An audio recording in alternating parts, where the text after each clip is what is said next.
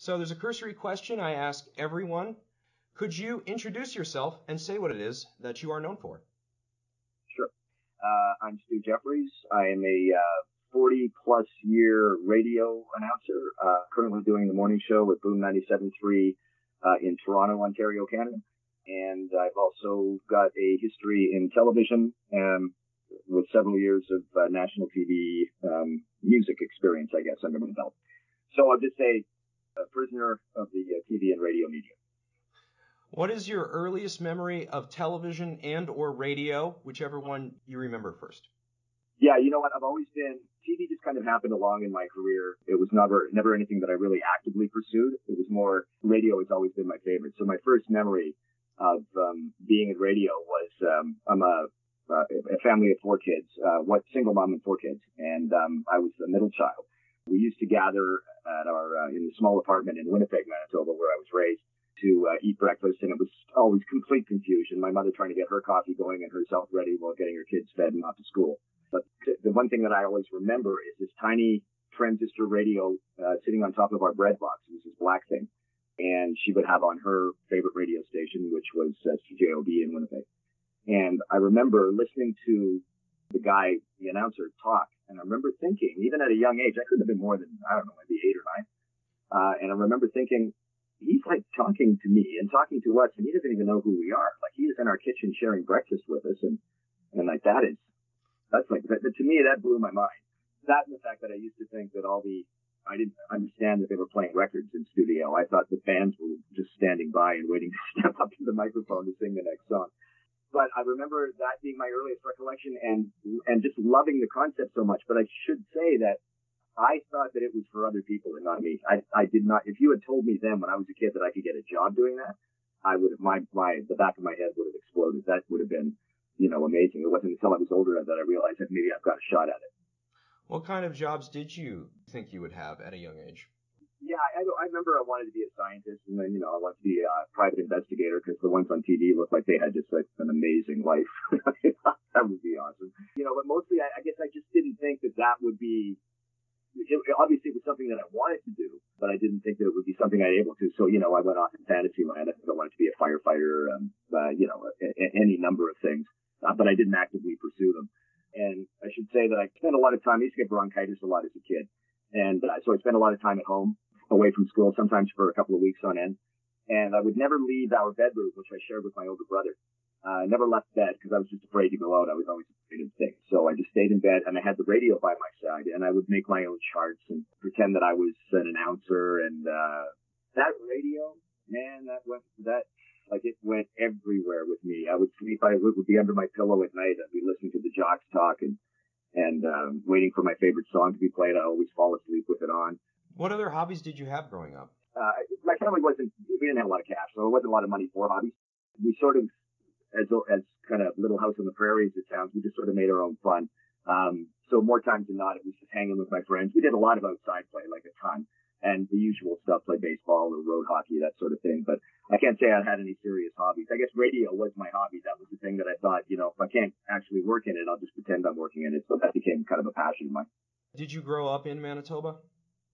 Yeah, my parents divorced when I was, I think, 4 or 5 or something like that. I never really knew my dad. And they were married in Richmond, BC. So my dad left when I was 4. My mom packed us all up and took us to Winnipeg because that's where my grandmother, grandfather, her mom and dad were. So she was looking for some help in raising us.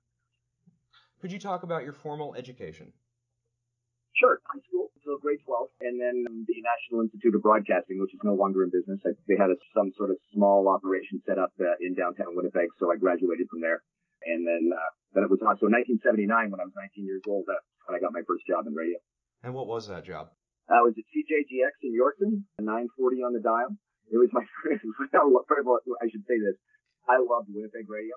And my mission when I left, or when I graduated from broadcasting, was to work in Winnipeg radio, but I couldn't get it because, to be honest with you, I was terrible. But I had an audition tape ready, and, I was hoping for a break from somebody. I sent it out to, I say 25 stations. I don't think that's an exaggeration. And I got pretty much rejection letters from all of them. They were kind enough to send me a rejection letter, which is nice. People don't even do that anymore. And then I got this job in Yorkton at 19 years old, and it just so happened that I found out later that the program director that hired me, Gary Lawrence, who's an amazing guy, said the reason why he hired me was he said he had just fired somebody, and he went into his office and my tape was sitting on his desk. So he said, I don't care what you sound like, you're hired. So it wasn't anything to do with sounds, I can assure you that. Breed of necessity. That's right. When you were first on radio, did you have any kind of persona other than Stu Jeffries that you tried to affect? I tried. Most of me, I was stealing from just about every announcer that I liked when I was growing up and listening to radio in Winnipeg. So there's names that will only mean something to people who were there with me. But my favorite radio station was CFRW, which was a hot hit radio station at the time, and there were jocks on there that I loved. Stu Ferguson was the guy that would do the all-night show. Casey Fox was the guy that would do Drive. Dick Reeves was doing mornings. So basically, I stole from all these guys and tried to sort of blend them all into what was going to be my persona. But, it was god-awful. I still have air checks from those days, which it's so funny because you can hear a guy struggling to figure out who the hell he wants to be, but can't quite get there. And I was just fortunate, that I worked for a radio station that was used to that sort of talent, coming through town. More times than not, they were crappy, and they let you kind of find yourself, and they sort of guided you along a little bit. But I couldn't say I was any one person. I would say I was about 11 or 12 trying to figure out a one out of that bunch. And how long were you with CJGX? CJGX, about a year and a half. So I got there in June of 79, left in November of 81, and then I was on my way some hour and 45 minutes up the road to Regina, which was still is the capital of Saskatchewan, to work at another hit radio station there on the AM dial at CJME. And were you programming music in addition to being a talent, or did you have playlists?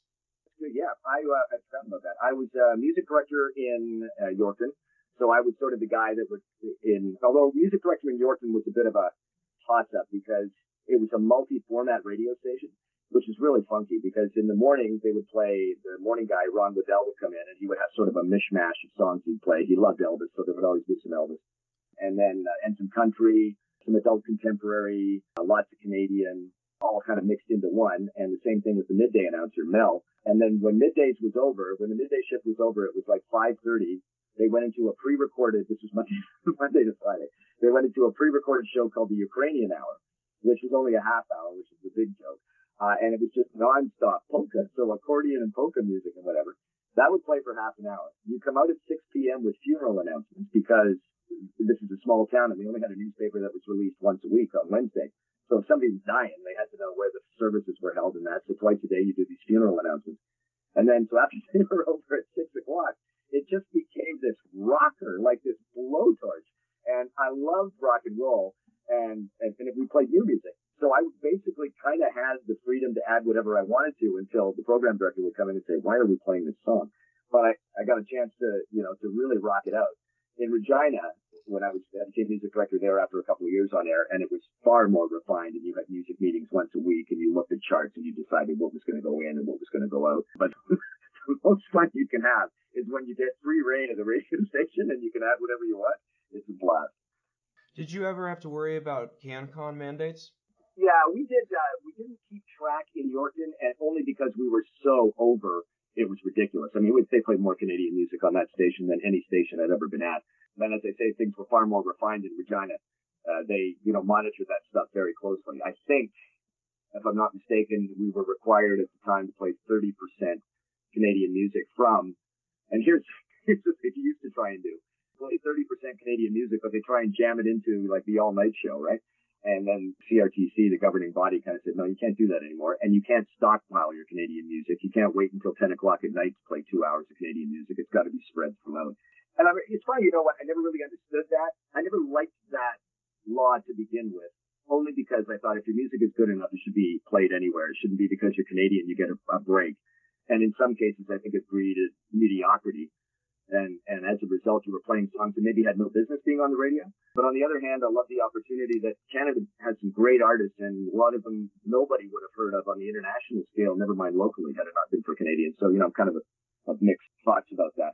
But yeah, so you had to do it. And every so often, the CRTC would say, give us your program logs for, Tuesday, blah, blah, blah. And they would play it from midnight to whenever to make sure that we were actually in compliance. What do you think are the qualities that make for a good disc jockey? Good question. It took me quite a while, I think, to realize that the more, this is just my opinion, but the more real you are as a person, the more people can relate to you. And I mentioned that I had 12, 13 types of personalities inside of me trying to figure out which one I wanted to be and it sounds so Hollywood cornball, but the voice inside of me that I was trying to be was in there all along. It just took years to come out, years to figure out that it was always there. And you just had to go through the ups and downs and the curves before you finally found yourself.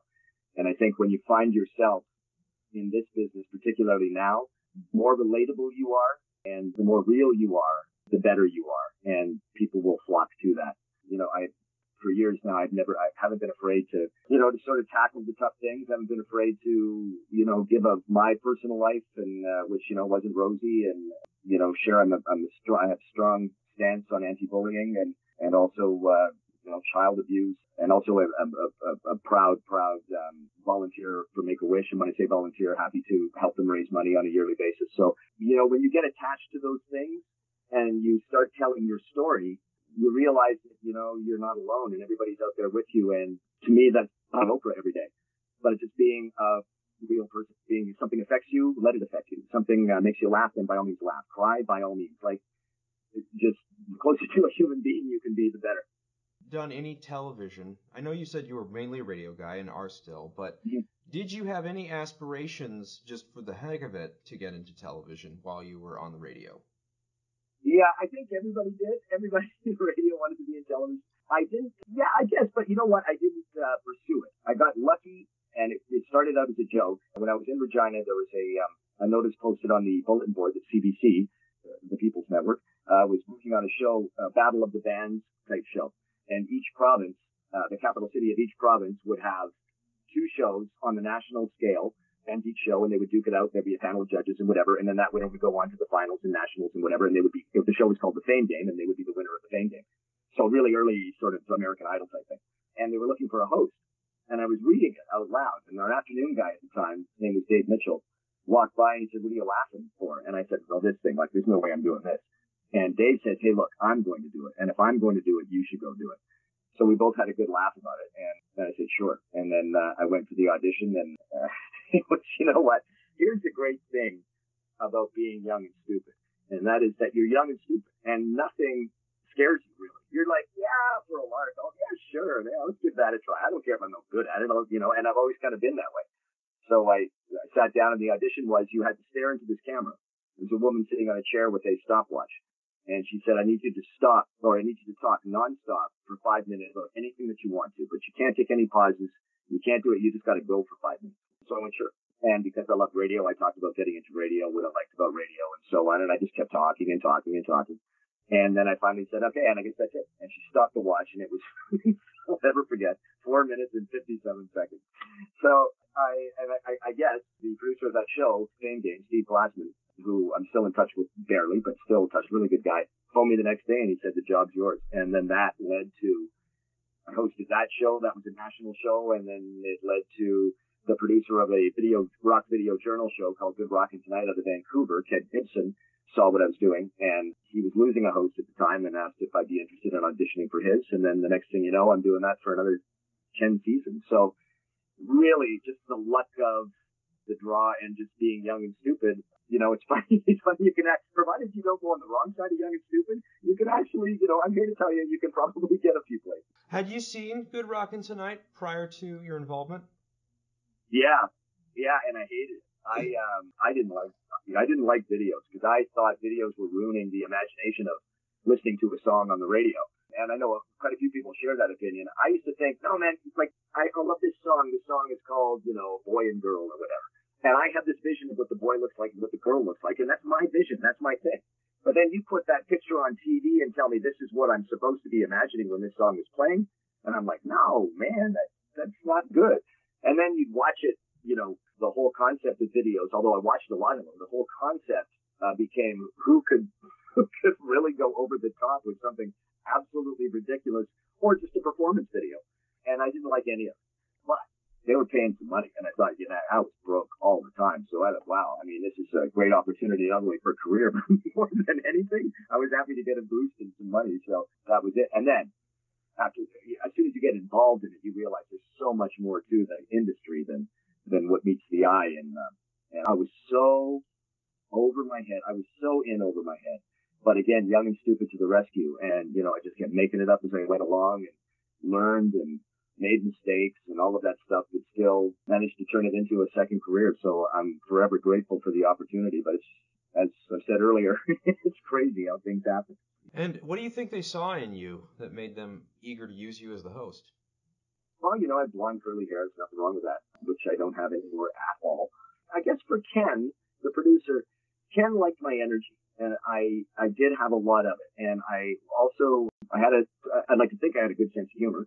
I wrote the scripts as well as research, so I was familiar with music and, kind of grew up with that. So I was familiar with artists and stuff, and I could do an interview. In the early going, I wasn't very good. I had to really, because a television interview, unlike the thing that we're doing over the phone right now, as you know, when you do a face-to-face, it's a totally different sort of ballgame. And if you have somebody that's not particularly cooperative, that's a skill to try and, get them to say what you need or get what you need. And it can go sideways really, really fast, as I'm sure you know. But I think just that sort of under all that umbrella was a guy who was pliable and willing to learn and already had, I guess, sort of the raw goods. And I think that's what Ken saw in me. For someone who may never have seen it, could you describe the basic format for each episode of Good Rockin Tonite? Sure. Yeah, it was we kind of branched out to some different things along the way, but at its core, we called it a rock journal. So it was a video show. We would play videos. We would do interviews with the artists and then lead into their latest videos. It had a game aspect to it where we did trivia. I would be interviewing, say, Rush. And at the end of the interview, we'd say, hey, look, we've got Rush's latest album plus their latest video and their latest blah, blah, blah. If you want to win a copy autographed by Rush, answer this trivia question. And then we'd have the group give the trivia question. And this is all mail-in. And it was like, man, I still have the letters from those days. And they used to flood in. Flood. It's like the country was starving for this stuff. So we had that aspect of it, the interviews. And then as the show went on, it kind of branched out to different things. I would go on movie junkets. And so we would, movie companies would say, okay, we're Beverly Hills Cop 2 is opening. You want to come down, see the premiere, interview Eddie. And then we would present a package like that at one part in the show. And then we would do specials as well. We spent a week in the UK interviewing artists from sun up to sundown and attending the British Music Awards. And so we'd have a British special and then an award special. At the end of the year, we would have the year's best. It was basically, I think Rock Journal was a good description. Interviews, artists, prizes, and just good information and chart countdowns as well. Top 20 singles, top 20 albums. It was really, if you go online, there is a YouTube site called ST40 or STV40. Ken Gibson still monitors it, my producer of Good Rockin', and it's got all of those shows plus all the other stuff he used to do for CBC. You get an idea there. It's pretty fascinating. And were you still working at CJME at the time when you started? Yeah, that was a hell of a journey. So I was doing the midday show Monday to Friday. Then I would fly out Saturday morning to Vancouver from Regina, check into a hotel Sunday, or go to the CBC for a read-through. Then Sunday we'd record the show. Sunday afternoon I'd be on a plane back to Regina again and start it all over. And then of course that took its toll after a while, but I just decided to move out to Vancouver permanently. Even though CBC wasn't offering anything long-term, I thought, well, I'll just try my hand at radio. I'll get in radio in Vancouver and then at least have something to fall back on. And that turned out to be not a good plan because there were no opportunities for me to radio. And I still wasn't really good enough yet, I think, for the big city. So, that was a bit of an eye-opener for me. And then, so I stayed in Vancouver for a couple of years, and then I was offered a job to do the morning show in Edmonton, Alberta, one province away. And, of course, I couldn't resist that. I wanted to get back into radio. Couldn't do it in Vancouver, so I thought we'll do it in Edmonton. And then by this time, I picked up a kids show called Switchback, which was live on Sunday. So my week was Monday to Friday mornings, Friday afternoon, fly to Vancouver, Saturday morning and Saturday afternoon, take the show, Good Rockin', Sunday, do a live kids show, then get on a plane and back to Edmonton and do it all over again. It was kind of a mess for the longest time, but again, here comes young and stupid. Let's do it. Let's give it our best shot. And when did you sleep during that time, if at all? That's the thing, right? No, not much. And after you're getting up at 4 to do the morning show, and which I just remember I was always napping, and you get to this level of fatigue that you can function to, which is kind of cool. You realize your limits and you can still do stuff. And also, again, young, if somebody said, why don't you give that a try today? I'd be like, no way. I'd last a week. If I lasted a week, it'd be the death of me. But, you've got the energy to get through it. And also, there was some romance attached to it, right? It was a very jet-setting lifestyle. Like, it felt like oh, yes, I got to fly to Vancouver to interview so-and-so and so-and-so. And then I'm going to L.A. to do a movie junket that weekend. And I'm like, flying all over the place, being Mr. Big Shot. So it was kind of cool. What are some of your favorite moments from when you were attached to Good Rockin Tonite, or favorite guests? Favorite guest, easy. Paul McCartney. I will never forget when I got this job. The newspaper in Regina, the Leader Post, did a story on me that I was now the new host of this national show. And I was asked, what artists, would you really like to talk to? I said immediately Paul McCartney, and then Mark Knopfler from Dire Straits, who I'm just huge fans of. I'll never forget a producer coming into my office at CBC in Vancouver saying, we're flying out to Montreal on the weekend. We're going to interview Paul McCartney. We've got 20 minutes with him. And God, I may have soiled myself. That was like the most amazing thing. He was 7 levels of awesome. I remember Ken and I were in my hotel room and we're trying to come up with questions to ask him. And, Ken is saying, well, obviously we got to talk about the Beatles. And I'm like, oh man, that guy, that's all he ever talks about. He's probably sick and tired of it. I bet if we bring up a Beatles question, he's going to leave the room. And we're just like, well, how do we get around it? Because we do need it. And there's nothing like a Beatle talking about the Beatles. So we worked on this question, that question, whatever. I forget what my first question was to him, but I remember he took that question, answered it, and basically did a full circle tour of the Beatles all the way up to present time, him in Montreal on the Flowers in the Dirt tour. And I was never more appreciative and I was in such admiration of a guy with a skill like that, and who has done this countless of times, to be able to make it sound like, oh, that's a good question, I'll answer that for you. And yet he's answered it a million times before. And I just had this newfound respect for him, and it was great. And I remember he's answering this question, and I'm nodding my head while I'm listening. But all I'm thinking in my head is, oh, my God, it's Paul McCartney. Holy shit. I got to remember to get a picture. Oh, my God. And Mark Knopfler from Dire Straits, I got a chance to talk to him when they came through on the On Every Street tour in Vancouver.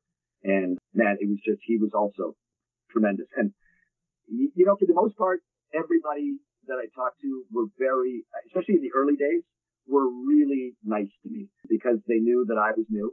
I was taking over from a TV veteran who knew what he was doing, and I was just learning. And with very few exceptions, all had kind of held my hand as I went through this. And as I got better, it was because of them that I was able to get better. They were almost like new friends. Say, yeah, sure, we'll help you out. And again, with very few exceptions, there were some that were, not nice. But for the most part, McCartney and Knopfler at the top, but they're like a million artists that have been so very cool to me over the years. So lots. Any humorous moments or anything that, I know it was a taped program, but did anything ever go wrong in the tapings?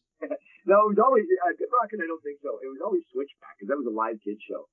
And it was a blast. And a friend of mine would watch, because it was broadcast, not nationally, but it was broadcast throughout British Columbia and Alberta. And he said, he lived in Edmonton at the time, and he said, man, I used to get up with my kids and turn on the TV just to see the big guy go nuts, his exact words. And it was just crazy stuff. Very manic, and lots of giveaways and lots of fast moving, there's tons of green screen and just general stupidity, and it had a live audience, and the kids loved it and I loved it. Just so much fun. And I remember this sounds like this at the time, so it's 1980, let's say 85, 86. We're giving away this prize, and it's a video phone. So it is one of the very first. You needed to have it at your end. I would have the video phone at my end. I would call your number, and you and I could see each other on the screen. And this was like huge. But heaven and earth had to come together to get this freaking thing to work. I mean, it was, first of all, there was only one in the world, I'm sure, and we had it. And I don't think it was really tested out that well. And we're calling this person on the video phone. We've given them one, and we're calling this person so we can show it off. And this person's dad answers. This is live TV. And I'll never forget, I'm looking for the girl's name is Kelly. And I said, hi, is Kelly there? He looks right into the screen and says, who the fuck is Kelly? It's a live TV kid show. I'm like, oh my God. You could hear the entire audience go silent. And then in kid fashion, it was like somebody farted and everybody laughed, right? It was the most fun, and yet could have potentially the biggest disaster ever. But yeah, I mean, and I was around people that, knew what they were doing, and it was so awesome to feel that experience around you, because together we handled it, got a good laugh out of it, and moved on. Let's forget this guy's face. Very first talk into a video phone. State of the art, folks. This guy drops an F-bomb. Did you guys get fined for that? I don't think so, no. And it's one of, the CRTC can be tough, but the CRTC are also really cool. Like, they kind of understand the elements that go into things, and sometimes, shite happens. How did you get hired at Switchback? You talked about it, but you didn't quite talk about the beginning. Do you remember how you got that job? The host of that show prior to me quit. I can't remember. Quit, let go. I really don't remember. And they asked if I wouldn't mind, because I was in town, so they asked, and I said, sure. And God, from the very first time I did the first show, the producer, Herb Berry, who was an amazing guy, we did the show. It was 90 minutes then and live. And it was over as soon as it started. It just seemed to go by so fast. And he came up to me after the show was over, and he was vibrating. He was so happy. Like, he was just, had this huge smile on his face, and you could just tell that he was, like, I had given all the energy I possibly could into that show, and it's like everybody sucked it up. And it was just so cool. He asked would I consider doing it. And it was sort of like, yeah, sure, let's go. And that was one thing that show helped me with, and it was my relationship with kids, which I think is still really strong today. I was determined to make sure the kids were never made fun of on that show, to make sure the kids were never embarrassed, to make sure that they always felt like they were welcome, and that we weren't here to make fun of them, we were here to celebrate them. And I was here to be just as old as they were. I'm quite happy being an immature 8-year-old kid. And I learned that from that show. And to this day, I carry that with me. No kid ever gets hurt or embarrassed in my presence. And I'm pretty proud of that.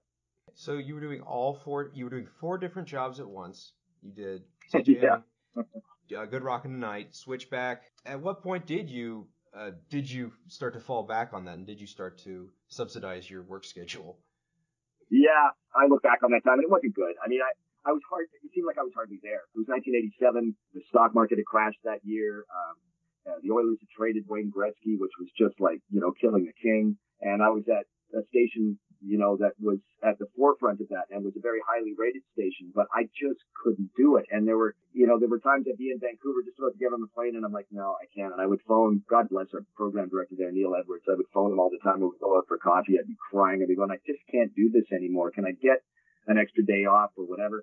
And then, you started to feel around the station you're working at that they're starting to feel you're putting forth, all that you should. And they're right.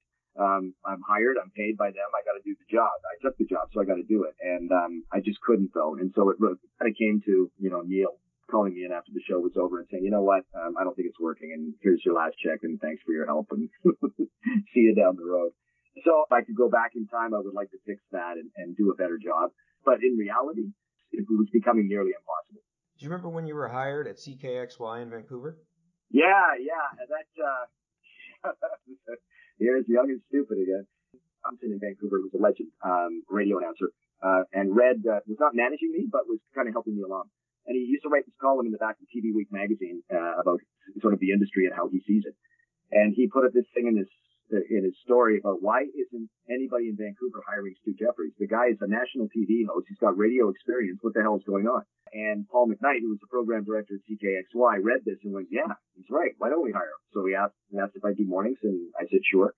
It was the last sort of gasp for AM radio in Vancouver. CKLG was the reigning champion on AM, and CKXY, or 1040 Kicks as they were called, was the new kid on the block, playing exactly the same music, announcers that were a little more, hyper. And now they had a national TV host to do their morning show, so they thought things would be, great, and they weren't. It's just for any number of reasons. I still look back on those days and, recall that I still wasn't ready. I had, first of all, too much going on, very little focus. And I thought I had an idea of what I was doing, and I was trying to execute that, and it wasn't a very good idea, and it wasn't a good plan. And I was getting tired. I was getting tired of everything. So I would hate to say that I won't say I was difficult to work with, but I will say that I think people found it harder and harder to get stuff out of me because I just, I had reached my limit. And do you remember what year that was that you got hired? Yeah.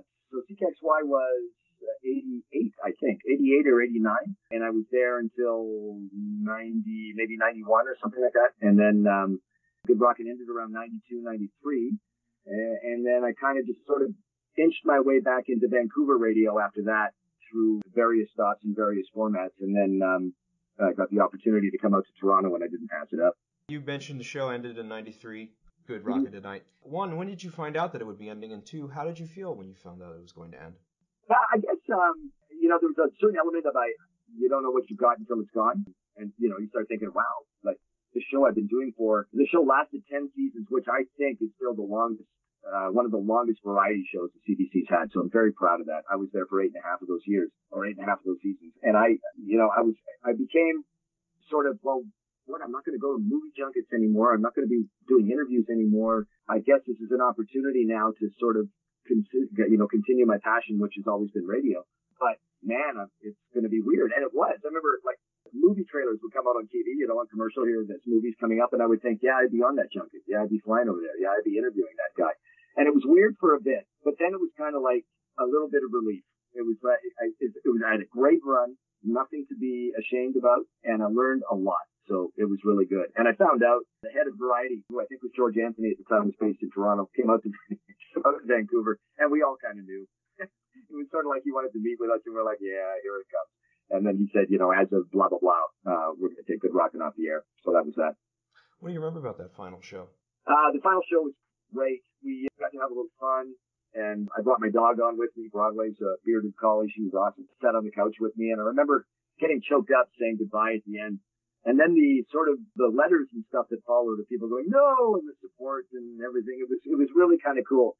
But I remember just saying those last words, and I felt really proud. Like, really, really proud of how far I had come and how far the show had come, and that I was a key part of it. And also picked up a massive amount of television experience. Should I ever have to fall back on that again, I wouldn't be afraid to and wouldn't hesitate to give it a shot. But to have that opening again, go down and pursue radio full time, I was all in.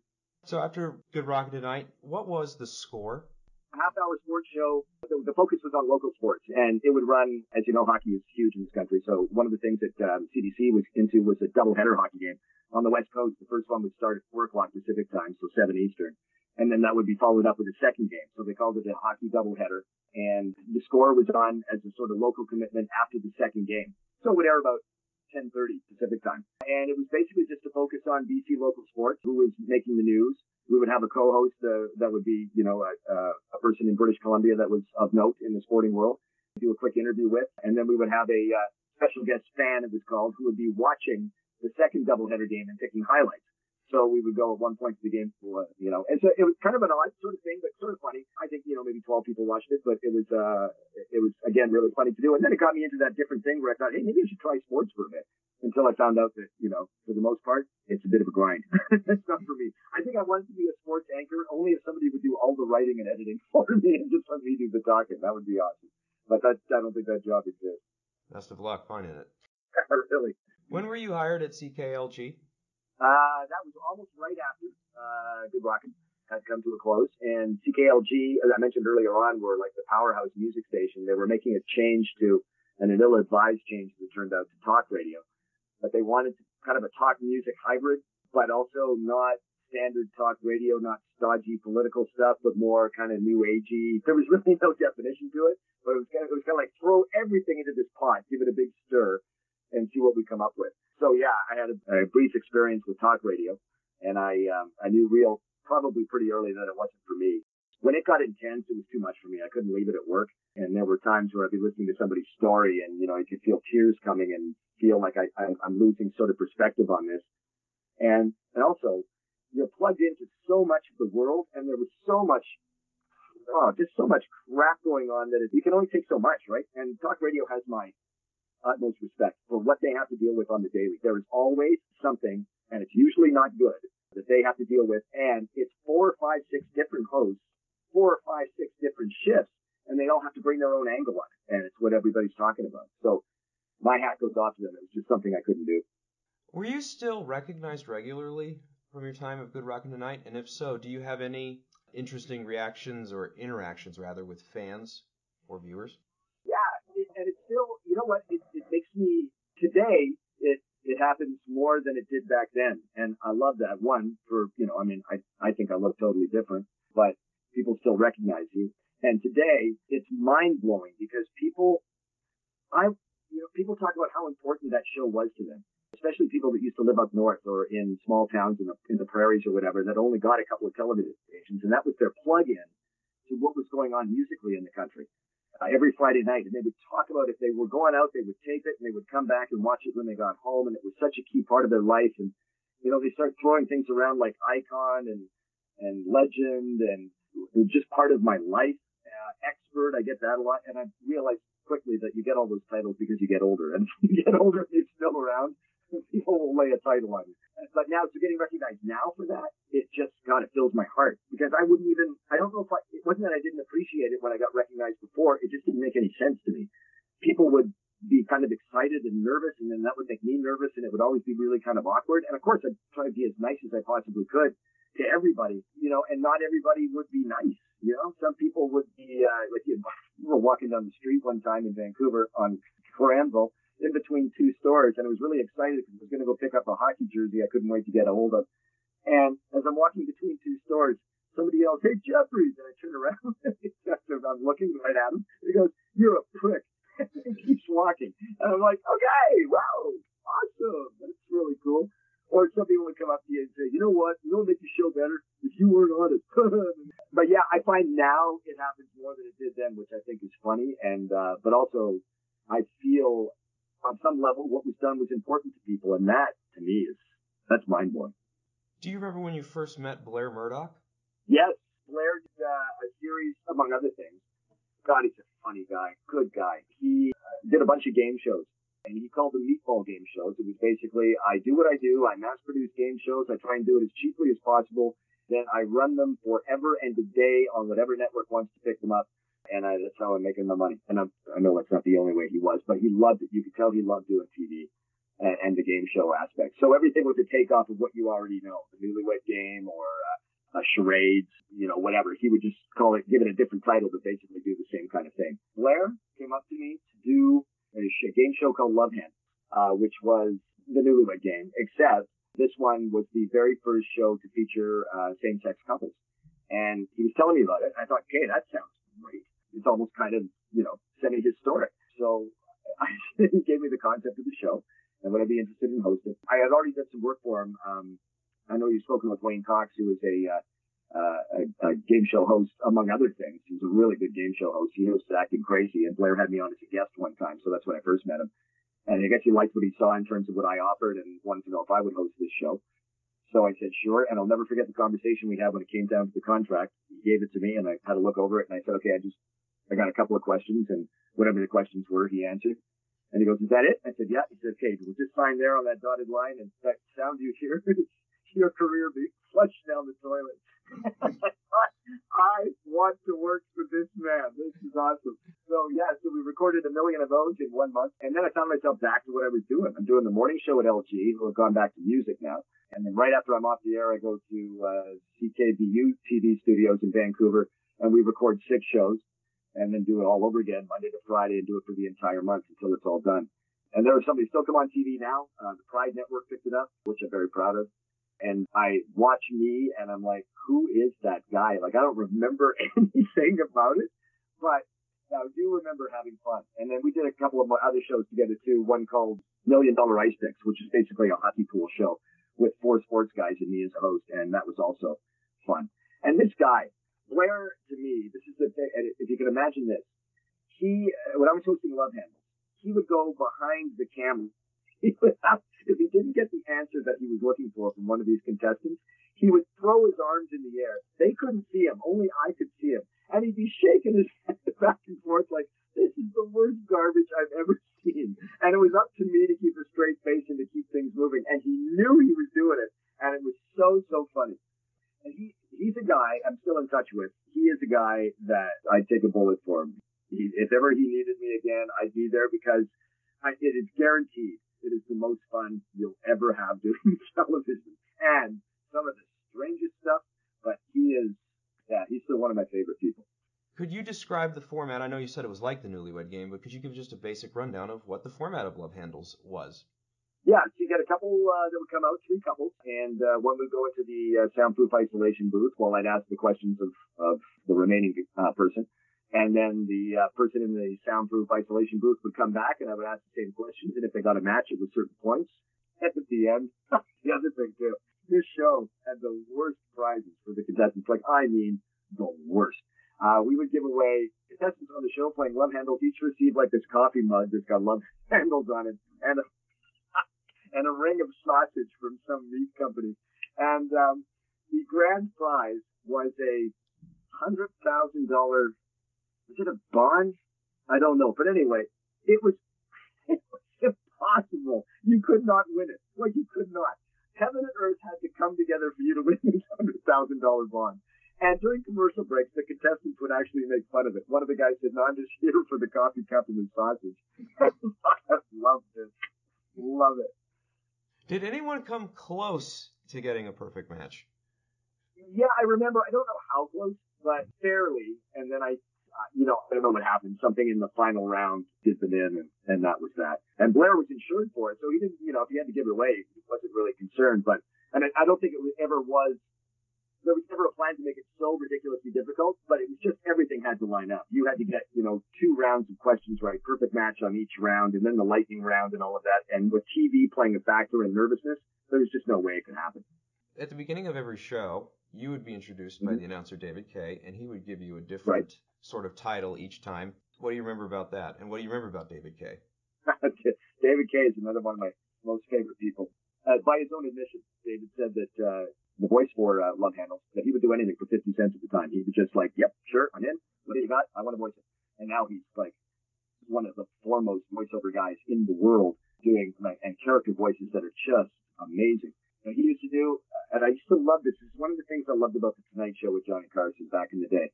Ed McMahon would introduce Johnny, and then Johnny over to Ed would do have the hands in sort of prayer and do a little bow to Ed McMahon and thank him for the introduction. And I used to think that was so cool to be introduced and then bow to the guy who introduces you. So David and I did that all the time, and he would give me a new name every time I came up on stage. So the one I remember still to this day is, "And now, the thunder god of love, Stu Jeffries." And setting up and giving him a bow, he bows back, and it was just like, it's awesome. We still, you know what? I'm convinced if we saw each other today, we'd do exactly the same thing. Let me know how that goes. I kind of want that thunder god of romance. And they were made up, correct? Every time? Oh, yeah, all the time. You brought up the fact that Love Handles was one of the first shows to have gay couples as contestants. How was homosexuality depicted in Canada at that time, if at all, in terms of television? Well, I just don't think there was an outlet for it in terms of, nobody actively sought out same-sex couples, I think, as contestants or whatever. But Vancouver and British Columbia has always been at the forefront of gay rights. And it wasn't even a second thought. It was more like, well, what took so long? And then open the floodgates and let's see if everybody else picks up on this and maybe sort of falls in line with it. What was good about it was I don't think anybody from Blair on down thought, that we're doing anything special. And yet, as it turned out, we were the only ones that were doing it. So I guess, in fact, it was. And I love that, though. Nobody thought anything of it. It's just like, yeah, well, you know what? They're not represented at you never see that happen on the Newlywed Game, and they're here, so why don't we represent them as well? And it worked out well. Did you ever host any game shows subsequent to Love Handles? There was a show pilot, a kids show called Secrets Out that never saw the light of day. And this is funny you ask that because I'm thinking right now, going, have I missed something? And every so often somebody says, "Hey, you remember when you did this show?" And I'm like, "Oh yeah, right, I forgot." I don't think so. I think that was pretty much the only one. And I was a guest on Acting Crazy, so that would be my extent of it. If I find anything, I'll bring it up to you someday. Excellent. Yes, thank you. One thing I know you remember, country music television. How did you get hired at CMT? CMT and actually connected with my lovely wife, Anne. CMT happened while I was in Vancouver and working for LG. And the general manager of CMT was Vicky Delzell. And Vicky and her husband, John, were friends of mine. Vicky took over after Shaw Cable had bought CMT, and they were looking to do some local programming. And so one of the shows was called CMT Central, I think. No, whatever it was. It was basically an hour-long or a 2-hour-long show about country music featuring artists and interviews and so on, much like I did on Good Rockin', except it was more on-location type stuff. So I'd fly out to Calgary on the weekend and do that for a whole day, and then they'd have a week's worth of shows, and then I'd fly out the next week and do that. And it was country, so it was out of my comfort zone. I wasn't really familiar with country music, but little did I know that would lead to a move to Toronto and the opportunity to meet my first and only wife. And we're still together some 21 years later with 3 boys, and, the whole ball started rolling. So I credit Vicky and CMT for putting Ann and I together, and also for, prolonging my TV career. Congratulations on that. On Thank your you. happy family. But in that note, what moments from hosting CMT stand out to you? Garth Brooks, for one. Garth Brooks did a show called Sevens. CMT was hosting it, and it was to promote Garth's album, Sevens. And he would fly. We'd get on the plane with Garth, a bunch of media, and fly from, city to city to city, major cities in Canada, where he would basically just show up. There'd be press everywhere. He played the sizzle reel, and then he'd walk out on stage, and people would go nuts, ask him a bunch of questions. We'd get on the plane and keep flying west until we got to Vancouver, where we'd host an hour-long show called Sevens with Garth Brooks. And it was one of those things. I sat next to him. Nobody was talking to him on the bus taking us to the plane. Nobody was talking to him, and so I just started talking to him, and he started talking back because he's a good dude.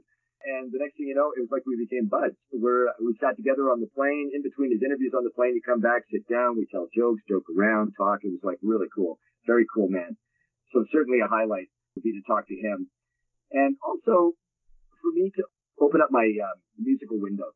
As a country I didn't really give a fair shot to. And CMT helped me along with that. And I'm so appreciative of that because I ended up working for a country station in Toronto called Country 95.3 with my good friend Colleen. And we did the morning show there. And it was, I'd say musically, 3 of the best years of my life. It was like we were let into this club that's been there all along, but you had to have, a membership card. And I just fell in love with the format and fell in love with the people and the artists.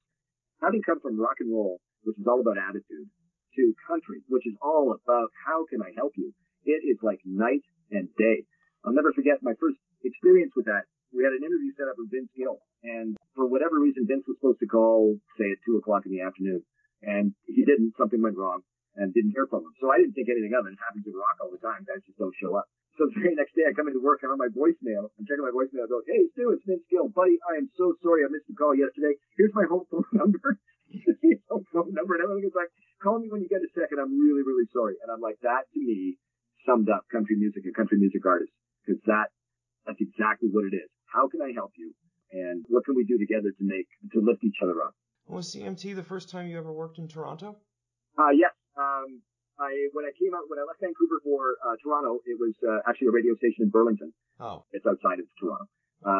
But their broadcast at this particular station, Energy 108, broadcast into Toronto. They were strong enough to get there. So I got Burlington and thought, because, my goal has always been to do a morning show in Toronto, I'm not letting go of this idea. They had a signal strong enough to get into the city, but it didn't work out. We were being just massacred by a pop station that was in Toronto proper, so we just couldn't compete. So I ended up going out to Hamilton, which was a little farther out from Toronto, about an hour and a bit. And I didn't want to do that, but I figured it's still out there. I still got to make the move. Eventually I'll get my shot. And it was funny. I was working at a classic rock station doing mornings when the offer came for this new country station. They thought I'd be a great fit. I'm already a national host on that network, so why not do Toronto's country station? So I did, and with my good friend Colleen, we did that for 3 years. Again, it didn't work. It got me to Toronto, got me noticed in Toronto, and then things sort of picked up from there. Yeah, it was like almost surreal because it was the goal that had come through finally. And although Country 95.3 had studios in Toronto, people still classified them as a Burlington station. So, there was always that lingering in the background. And while doing country, I was approached by program director of 97.3 Easy Rock, which was a light rock station, and asked if I'd be interested in doing mornings there. And that was legit Toronto. So, and they were successful too. Like they were a powerhouse station. And I said, yep. And then, so to be able to do that again with my friend Colleen, we hosted that show for 3 years. We could not get any traction to save our lives. We were up against some pretty good heritage morning shows that were, destroying us. And the key about there's one thing I've learned about radio in terms of, especially if you're trying to get a new morning show going, particularly in a major market, you've got to be patient. There's got to be some sort of traction. There has to be. Otherwise, it's hard to hang on to. But you've got to be patient. You got to give it time. And it can take a while. And I'm here to tell you I've been, part of that. We at Boom 97.3, where we're succeeding very well now. This is my 8th or 9th year doing it, mornings. And, it took about 5 before we really started getting some action. And now we're sitting on top of things and it's a great view. But it is a tough, you get, it's kind of weird because you get your goal. You have your goal. You are now doing mornings at the number one station, or at least a top 5 station, and the number one market in Canada. And, you're bringing your game and it's not working.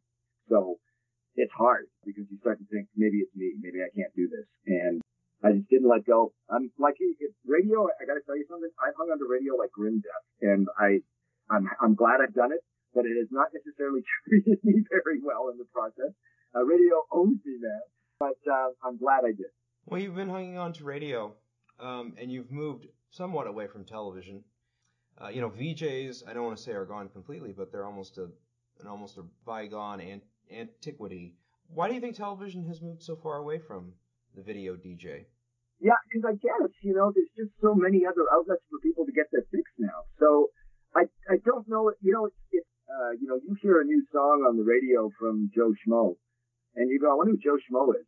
You're not going to say, well, I'll make sure that I turn my TV on at 7 o'clock for my favorite music show, and they'll tell me who Joe Schmo is. You don't have to do that anymore. Just pick up your phone and say, who's Joe Schmo? Play me his video. You don't really need us anymore. It's just people have access to all the information they could possibly want right now on anybody and everything. So, that sort of, I won't want to say that Good Rockin was event television, but that sort of, I've got to tape that show or I got to be home in time to watch that show. Those days are gone because we can watch that show anytime we want to. I do love that I was part of it though. It's exciting, man. It was a real exciting time and a new time. And suddenly DJs were like really cool people. I was like, hey man, I'm kind of cool. So, I loved it and I'm so glad I was a part of it, but I totally get why you don't need it anymore. Would you ever consider going back to television? I suppose so, given the kind of, given the right opportunity. It's just different now. It doesn't really jazz me. It doesn't really get me going. I feel like I'm sort of at this point in my career right now where I finally found what I want to do and I'm doing it and I've reached my goals and now it's just a matter of hanging on and I mean that in a good way, hanging on and enjoying it and enjoying the ride. And I think taking on too much would take away from that. I don't know who'd be interested in watching me anymore. I don't know what I would have to offer that would be particularly interesting to people. People constantly the Good Rockin Tonite reunion, which would be me and our producer, I guess. And, maybe revisiting the show and the things that happened on the show. But, it would seem very dated and probably not particularly interesting. So I guess, yeah, if somebody said, here, I got a show for you, what do you think? I'd certainly consider it, but it would have to be something that really jazzes me. Now you work for Boom 97.3, one of the most popular stations in North America. Could you describe the average workday for yourself currently at Boom 97.3? Sure. I'm up at between 3 and 3:15 in the morning. Well, I'm fortunate to be basically a 5-minute drive from my home to the station, which is at Yonge and St. Clair in downtown Toronto. I get up 3, grab a cup of coffee to the overnights to see what's happened. I use my services to prep the show for the day, try and figure out what I'm going to do, where I'm going to put it, have a look at the music I'm playing. And then once I'm ready with that, I'll pack up, go to work. Although the last 5 weeks I've been doing it from home because of the pandemic, but this has been a totally different experience. It was really cool on the same note. And then I'm off the air. I'm on the air 5:30 to 9:30. I'll finish that, do some work on the next day's show at my desk for a bit, maybe leave around 11 o'clock. I'm napping by 12:31, up, walking the dog at 3, dinner time with the kids, watch some TV, and then back to bed again. I'm usually, the one thing I have found, there's no way I'm staying up past 9:30 anymore. I just can't do it.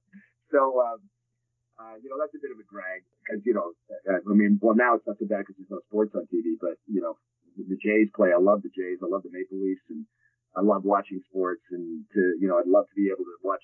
My biggest thrill these days is if I'm on holidays and I'm not going anywhere, I can sports schedule for the week and I can stay up and watch that. I can stay up and watch that. It's pretty cool.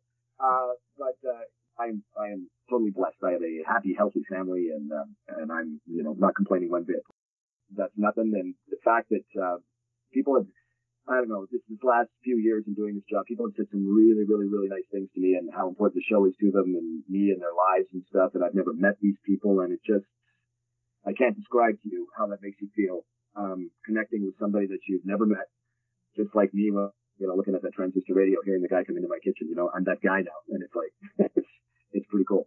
Professionally speaking, what is your proudest achievement? I would say, and just given what people have said to me over the years, I'm proud on the TV. I'm proud of how that show, how Good Rockin' reached people, and I'm proud of how it made handles in that it opened the doors to same-sex couples on TV and didn't even bat an eye. I'm proud of the work I've done with Make-A-Wish. I'm proud of the stance I have on, I was a bullied kid and had not a great childhood, and I'm proud of the work that I can do and what I'm able to do to help kids that need help. I'm so proud of my family. I love my wife, and I am so proud of my kids, and they are just as much a part of what I do right now as anything else. They're with me, wherever I go. And I'm just proud of how, in a lot of ways now, I can affect some change. I have a microphone. I reach a lot of people, and I don't have to do, the same morning drivel that you hear all the time, laughing too loud at jokes that aren't funny and talking about who's got a star on the Hollywood Walk of Fame. And I don't have to do that stuff. I can have fun, and believe me, I'm a goof and I'm as stupid as they come. But I also have a side that, I can affect change by talking about things and initiating conversation. I can do that within the format that I have, and I work with people that trust me to do that, and have given me the rope to do it, and it's worked, and it continues to work. And I said the goal was to be in Toronto and work in do mornings at a Toronto radio station, but to be number one at it a few times is like, that's surreal. And I'm really proud of that, because I know that I worked really, really hard, and did a lot of things, that a lot of people would have quit, and I didn't want to, because I love it that much. And I'm also proud of the fact that I still love it. Radio to me, I told you, I've hung on to it like grim death, but really, in reality, it's been in my heart since I was 8 years old. So I'm proud. Aside from CJME, what are some of your biggest disappointments or regrets in terms of your career? As I mentioned earlier, I would have liked to have given it a better shot in the 80s when I was doing all that traveling, but, I would have liked to have been smarter. I would have liked to have not get caught up in the entertainment aspect so much. Let's just leave it at that. But, I don't know, man. Everybody says, you can't have any regrets. Well, yes, you can. You have a ton of regrets. You can look back and go, yeah, I wish I had done that. I wish I had done that. And yeah, you can say, put it behind you and it'll dissolve and blah, blah, blah. And that's true. But people would be lying if they said, if I could go back and change this thing, I would. For me, I will say this. It was all part of the growing process, and it has made me the person I am today. And even though I would want to, if somebody said, hey, I got the time machine, let's go back and fix that, I would say, yep, I'm getting aboard. I can't, and I will use that, and will always be in my mind, the things that I did wrong and the things that I could have done better, and things that people I could have been better to. But they've made me who I am today, and I'm okay with who I am today. So, all good. What do you see as the future for radio? Yeah, people have been sounding the death knell for radio for years. And, it's like, oh my God, albums are coming out. People are just going to listen to their albums. No one's going to listen to radio. Oh my God, cassettes are out. People can take it with them in their cars. No one's going to listen to radio. Oh my God, satellite radio. Oh my God, digital radio. Oh my God, the internet. Oh my God, Howard Stern. Like, every cycle. There's always this is it for radio. Radio's not going to survive. Well, look who's here. Look who's still here. And look who will always be here. As long as there's some sort of local hand that you want to hold, as long as you want some company in the car, and as long as you want that sort of friend to be with you while you do what you do, or even just a voice in the background to make everything seem normal. And these days, I hear so much of that now. People are so grateful for their radio stations. And to everyone, where they say, if it wasn't for you guys, things would be out of control. You guys make it normal. You guys make it seem like life is going on and we're going to be okay. And man, that is powerful stuff. And it has always been here. And I think now, people notice it, but I think now people really notice how important it is. And it's not going anywhere.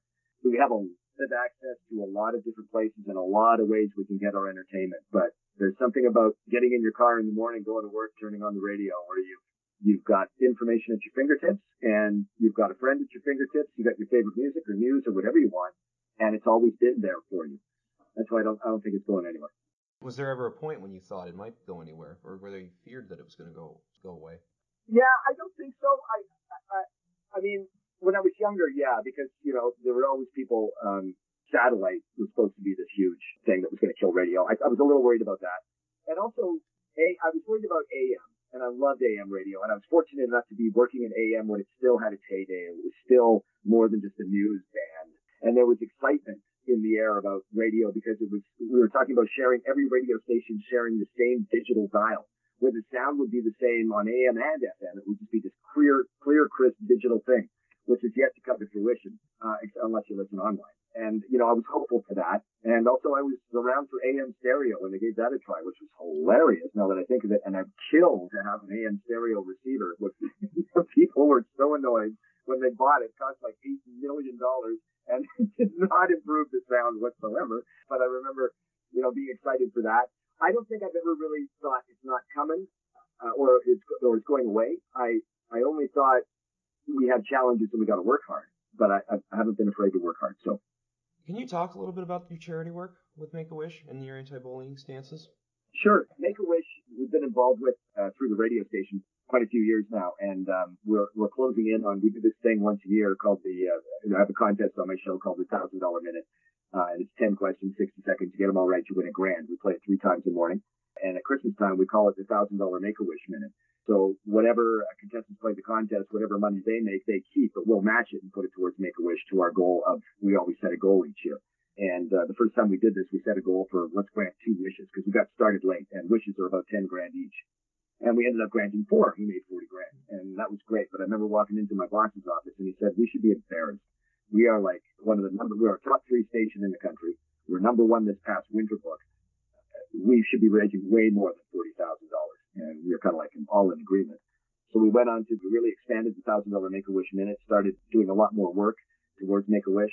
And the goals kept getting bigger and bigger and bigger every year. So in this 5-6 years that we've been doing it, I think this is the year we are approaching 1 million. And it's like an amazing accomplishment given the times. Like people don't have money and yet this sings to people. It goes right to their heart. And to me, I've met Wish Kids and I've seen what this organization does. It's like more than a trip to Disneyland. It changes lives. It has helped kids get better. Kids with life-threatening illnesses that get better because of the magic of the Make-A-Wish.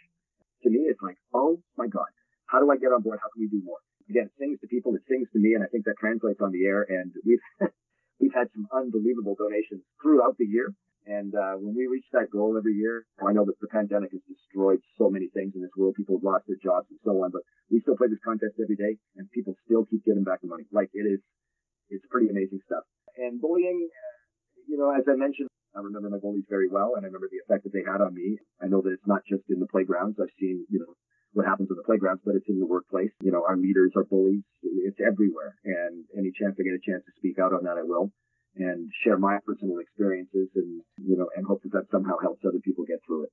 What advice would you have for someone who wanted to work in the world of radio as either a disc jockey, a programmer, or any role for that matter?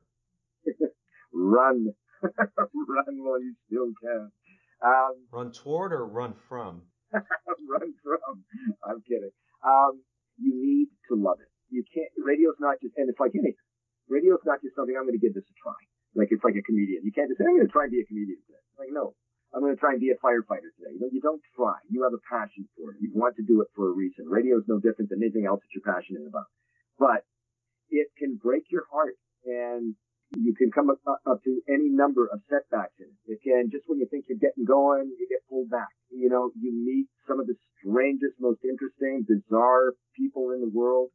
You have to be ready for anything, but more than anything else, you gotta love it. And if you're just kind of half-assed about it, don't bother. And also know it owes you nothing. It's you get out of it what you put into it. You know, that becomes evident right off the bat. If you're one of those people that, you know, listen to radio to hear the announcers, listen to radio to time out songs, listen to radio to see execution and hear music blends and mixes and whatever, you've got the passion, pursue it. And don't let, as cornball as it sounds, do not let anybody tell you you can't or you're not any good at it. When you start, you're going to stink, but you get better and you learn. And there are so many people to learn from. When you do get to where you want to go, wherever that might be in this business, there's nothing like it. So, but you got to be ready. You talked about learning from others, and this will probably be the last question we do. Did you have any mentors when you started out in radio? No, I had, as I mentioned, I had those announcers that I liked, that I tried to sort of steal from. I will say this: I had a program director, first of all, in Yorkton, Gary Lawrence, who hired me. I owe him a lot because he really helped me through. He had a lot of patience that he didn't necessarily have to have, and I didn't deserve it because I was cocky. Like I thought I had it figured out, man. I thought, why isn't anybody hiring me? I've been doing this for 6 weeks and I'm awesome. When in fact, I was complete garbage. And Gary was patient with me. Jeff Steele was my program director. He hired me in Regina when I made the move from Yorkton to Regina. And Jeff, I learned probably the most from, in terms of being real, in terms of execution, dedication, and knowing that it's not a half-assed job. And also he pointed out my skills early. He said, here's why I hired you. And he said, and here's what I don't like about you. It's exactly the same thing. You've got great energy and you are able to talk your way out of most situations, but you have this annoying habit of keeping talking until you finally find a way out. And sometimes it works and other times it doesn't. You got to work on making it work all the time. Otherwise, shut up.